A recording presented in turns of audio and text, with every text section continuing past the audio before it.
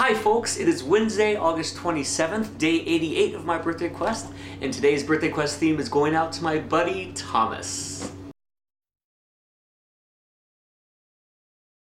Thomas is a conductor I first met when he auditioned at Indiana University at the same time I was heading off to Juilliard. Very rarely does one get to spend enough time with a colleague over the course of enough years to see them at so many important stages of their growth, but that's really the case with me and Thomas. First, a little side story for some background. Conducting auditions at colleges kind of suck for the candidate. Leaving aside the big picture issues and problems with college conducting programs in general, when you show up to audition for a conducting program at a college, it never happens during an audition week. So there's no big banner, no welcome table, no welcome packet. Nobody knows you're supposed to be there. I auditioned at 3 master's programs that had multiple auditionees on the same day, and I couldn't believe how grumpy and snooty these other candidates were. At my Indiana audition, there was one guy walking around the hallway conducting to himself, and this other person was like, oh, well, I studied with so-and-so all last year, my senior year, and I did this workshop. Well, he got up and he sucked. Then somebody else asked me, so where did you apply? And I told them, well, I applied to the Cleveland Institute of Music and Indiana. And this person replies, well, doesn't Cleveland invite everybody who applies there?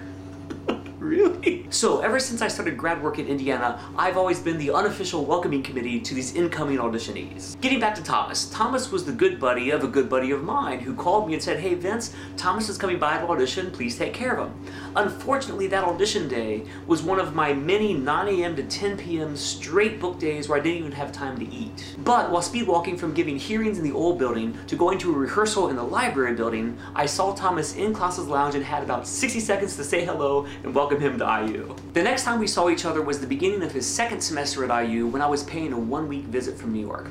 He was green but growing, and all the right tools were absolutely there. That following summer, we got the chance to finally become colleagues as we were both at the same summer music workshop. We reunited again just a few years later when he was doing his doctorate at Cincinnati and I was with the symphony. My 3rd year there, he became the CCM conducting assistant to the symphony, and the last time I saw him conduct live and in person was a brilliant production of Falstaff. It has been so great to see him at all these vital points of his conducting growth, starting really at the very beginning when he first started his master's degree at IU. For Thomas's birthday quest theme, I had this sound of an upbeat hard rock groove in my head. Then I used 2 quotes from one of the greatest character ensemble opera scenes in history to help build the theme. As always, both musical quotes are played in the original keys that they were written, but their rhythm and surrounding harmonies are different.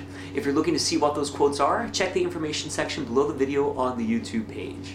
Happy birthday, Thomas! I hope that you're doing well. Continue to make awesome, crazy music, and I hope you enjoy your birthday quest theme.